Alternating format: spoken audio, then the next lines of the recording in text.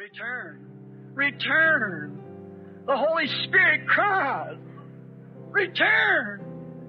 I can think of when Jesus looked out over Jerusalem and He wept. He loved it. And they had rejected Him. And a man that's filled with the Spirit tonight can look out over the church and see a people that ought to be shining with the glorious power of God. And the Holy Spirit within your heart weeps tears of regret. What have we done? God called us, our fathers, out 50 years ago, and we returned back.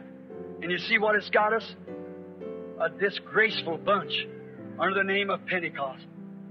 People who smoke, drink, married 3 or 4 times.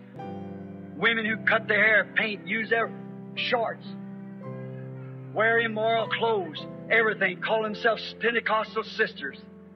What a disgrace on the name of Christ. What a disgrace upon His church. Nowhere it says blasphemous names was found in Babylon.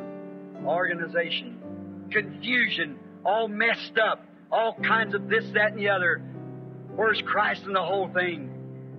Return, people.